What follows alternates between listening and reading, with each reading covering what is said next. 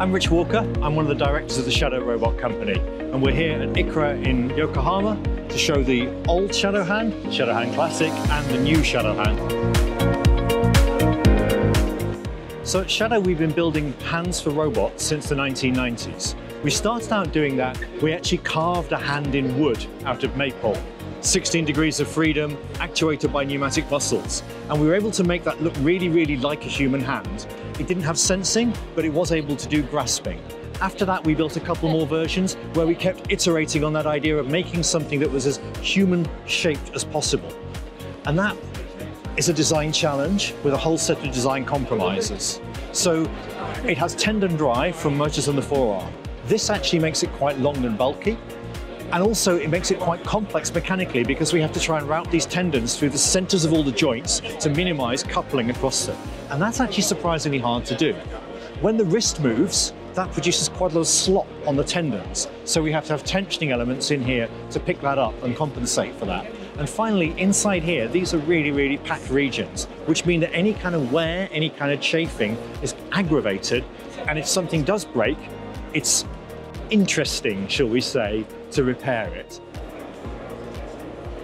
So Google DeepMind came to us and said, look, we want to do principled reinforcement learning with robots in the real world. And to do that, we need reliable, rugged hardware that's capable of high-end manipulation skills and has lots of sensors. And this is the result. So this is a new Shadow Hand. It's not at all anthropomorphic. It's got 4 degrees of freedom in each finger, 3 fingers. They're mounted in a kind of triangular format, so they come together in a pose. We focused really, really hard on reliable and robust.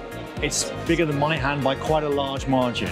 It's got this very chunky base, and it's got a very, very wide range of movement.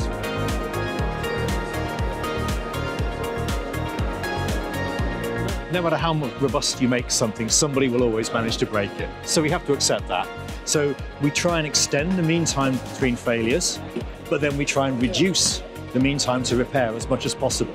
So the fingers are modular. The tendons are easily replaceable. It took an hour to change a tendon on the other hand. You can change all 15 in under an hour on this hand. The touch sensors, replaceable. Everything that's wearable can be changed and replaced. So very much designed to get you back up and running as quickly as possible if and when you do manage to make something go wrong. We have 2 types of touch sensing on this hand. There are magnetic tactiles on the proximal and middle phalanges, 14 and 22 there. This is a fairly classic design with a 3-axis Hall effect sensor and a magnet above it. But then on the fingertips, we have these really, really powerful new optical sensors. So what we've done is we've turned the dial a little bit. We have a stereo camera pair looking at an array of dots printed on the inside of the skin. You can see there the screen view. These are the dots on the left and right.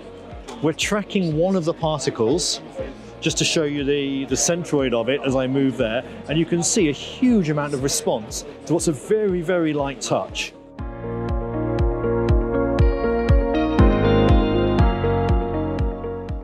So each finger has 4 movements up here and 5 motors in the base. Now, a typical robot, you'll have 1 motor driving 1 joint. Nice, simple, obvious. When that motor changes direction, you get a little bit while it engages going the other way. It's called backlash. And if you take a mechanism, you can often find you can wiggle the output and see the input doesn't move. We don't want that here. So we actually use 5 motors connected through to all the finger joints in a slightly complex way, but that means we can always have all the tendons being pulled, which means there's never a point where we change direction and get a little pause in the movement. Because we wanted to use very well understood, reliable and robust motors, we knew that they and their gearboxes would have to be down here, and then we would drive tendons up through into the fingers. So one interesting observation about this hand is that we have 4 degrees of freedom. On the human finger, you have 4 movements, but it's very hard to drive these 2 movements separately. On here, we have 4 and they're very flexible. So actually it behaves a lot more like a system made up of 3 thumbs rather than 3 fingers. Nice thing about this is that this is now in production by Shadow. People ask how much it costs, and it's actually cheaper than our standard hand. We can make it available to people in the R&D community and elsewhere. We're very pleased to be able to do that. It's been really, really exciting making these things, and we're really excited to see what people do.